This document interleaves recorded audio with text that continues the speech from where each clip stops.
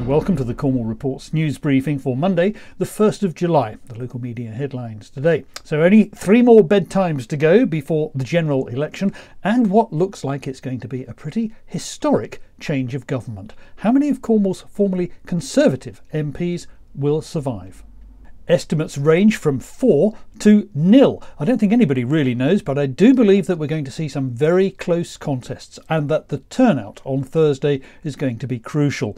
The unions, which represent school bus drivers in Cornwall, are not happy about an investigation into a major vehicle fire on the A30 near Temple in April.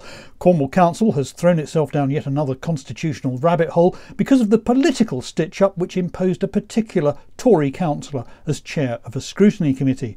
Be prepared for delays and diversions at Camelford, where a building in the town centre seems to be falling down. And there could be fireworks at a council planning meeting today over proposals for automated car parking charges at a beach near Falmouth.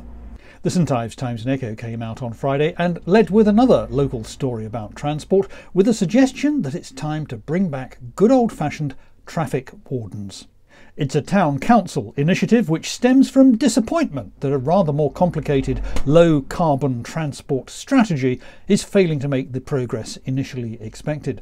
The BBC caught up with that news about how a German firm has bought Cornwall's Trewithen Dairy. Greatest Hits Radio warned of new average speed cameras in the Saltash Tunnel. The Cornish Times says Bodmin Town Council is planning to spend about £10,000 fixing its mayoral chain. The Falmouth Packet has a pleasant stroll down the memory lane of local newspaper production. And finally, Cornwall Live asked readers if they'd like to be on the telly.